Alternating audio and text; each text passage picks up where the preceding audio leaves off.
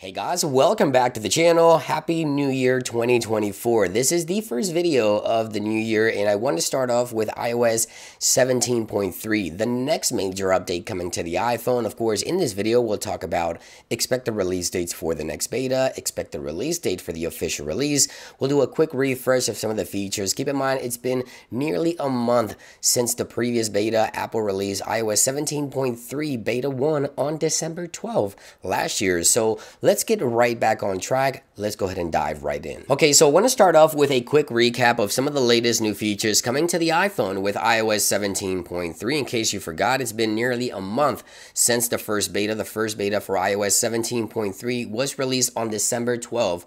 2023. So one of the biggest new features coming to the iPhone with this update is stolen device protection. Now this feature will require Face ID authentication to change your Apple ID password. It is secured by a security delay as well, so it helps you stay protected if someone ever gets a hold of your passcode. The same passcode you use to unlock your phone, that passcode can also be used to change your Apple ID password, and this aims to protect you from that. So if someone knows your passcode, they can't go into your phone and change your Apple ID password or anything like that. So one of the biggest upgrades in years to security on the iPhone with stolen device protection should be hitting our devices with iOS 17.3, which I'm super happy to see.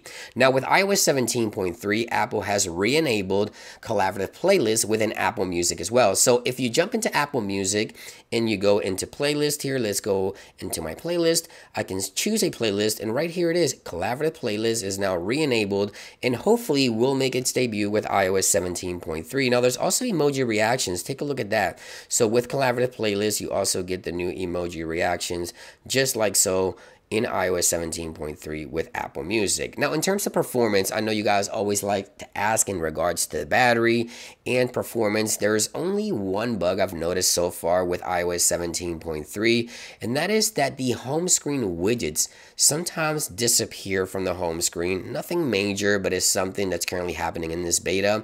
In terms of battery, I have to say I'm really happy with the battery so far. I can't complain in iOS 17.3. Other than that, performance is pretty solid. So with that being said, when can we expect the next beta? Well, if history is any indication, now I want to say that Apple will most likely release the next beta on the week of the 8th of January. Typically the first week of the year, Apple does not release any betas, so the next beta will most likely happen on January 8th or the 9th. So just keep in mind that we're about a week away from beta 2 for iOS 17.3. Now in terms of official release dates for the software, we'll most likely see the official release of iOS 17.3 towards the end of January. I'm thinking the week of the 29th, so the very last week of January, Monday the 29th, we'll most likely see iOS 17.3 officially released to the general public with some of the latest new features as stolen device protection and collaborative playlists. Now, of course, Apple will most likely release another 2 betas, the RC, and then the official release, as I mentioned, towards the end of January. So we're back on track. We're just about a week away from starting the beta release cycle from Apple here. Just a few days now. Thank you for watching, guys. I hope you guys enjoy this quick follow-up, and I'll see you guys on the next one. Peace.